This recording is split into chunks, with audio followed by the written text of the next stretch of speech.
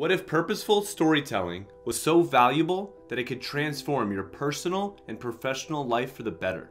Would you take the time to learn it? To master it?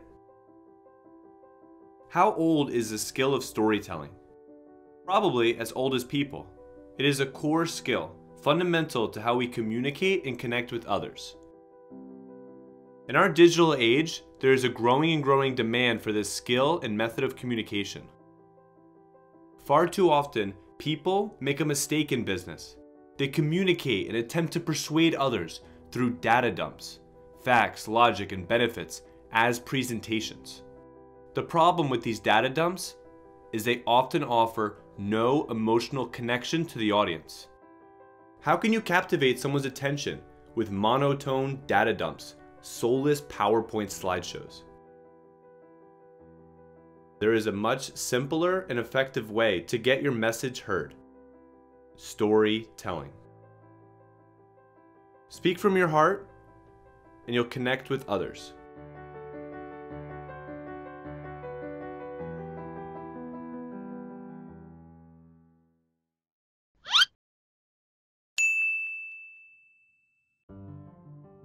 People have to feel that your story is solving their problem. Great storytelling also requires engagement, feedback. It's more of a dialogue, not a monologue. How you listen as a teller is as important to your success as the actual words you speak. Listen with all your senses, gauging your audience's emotions, attention, and interest. The goal of active listening is for your audience to feel as if they are a vital partner in this story experience. The author of this book, Tell to Win, is Peter Guber. He is someone that has quite an impressive resume of business success. He attributes this skill of storytelling to be one of the secrets of his success. His proclaimed mission in the book is to be, to us the readers, a catalyst and a coach, passing along tools and techniques from his own experiences, as well as soliciting the wisdom from people that he would consider master tellers, demonstrating how, when properly used, the skill of storytelling will immediately change your life. In this book, there's a lot of valuable nuggets of information to make you a more effective storyteller. Each of the valuable lesson or points are explained through real-life experiences that he went through or someone else did. Rather than tell you a bunch of stories, I'll give you the most potent, valuable takeaways from the book. A lot of these lessons are buried within stories. Some of the stories seemed drawn out to me.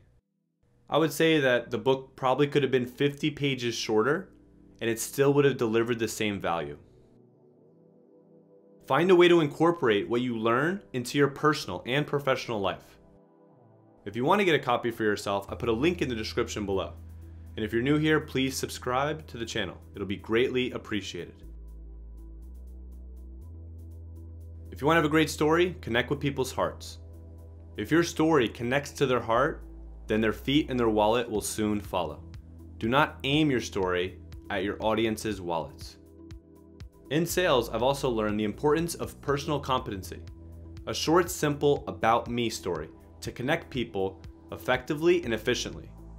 Have your short and simple yet valuable about me story always ready to go. You never know when you will encounter an important prospect, person, client, etc. Next, when you are storytelling, you must captivate the audience. You must be dialed in, speaking with passion, truth, positive enthusiasm, and confidence. Be aware of your body language. Many times our bodies are speaking more than what our words are saying. Know your audience. If you want to connect to people's hearts, you gotta speak from the heart. Having a repeatable scripted story is not gonna do it for you. Be willing to go off script when the situation calls for it. Demonstrate some vulnerability. Vulnerability is not gonna be a liability, it's actually an asset. We are pre-wired for story. We just need to turn it on.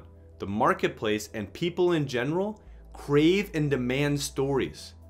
Stories make facts and figures memorable, resonant, and actionable. Use this high demand to your advantage. Don't think storytelling is exclusive to show business. Storytelling is good business, period. Now, what do all stories have? Heroes. Heroes come in all sizes and shapes. The hero could be a teller, a listener, a product, a customer, a location, anything. Choose the hero that fits your goal. Get your audience to step in the shoes of the hero. So what's a purposeful story? A purposeful story is a call to action. A story without structure leaves your goal unfulfilled. Start by crafting the beginning to shine light on your challenge or problem. Then shape the middle around the struggle to meet that challenge.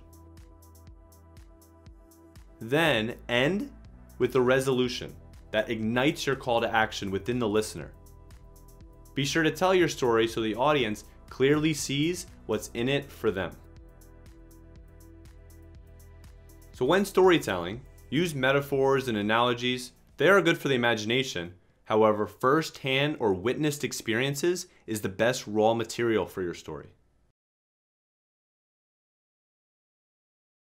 Purposeful storytelling is a skill to aid you in advancing your career and personal life. Tell purposefully. Tell effectively. Tell to win. Thank you so much for watching. Comment below what your favorite story is. What lessons are within your favorite stories? I would love to hear your personal opinion and get a valuable discussion going. If you're new to the channel, please hit the subscribe button as well as the notification bell to see when new videos are posted. This is Matt with another book summary for you, and until the next video, remember, always be learning, always be creating, and always be inspired.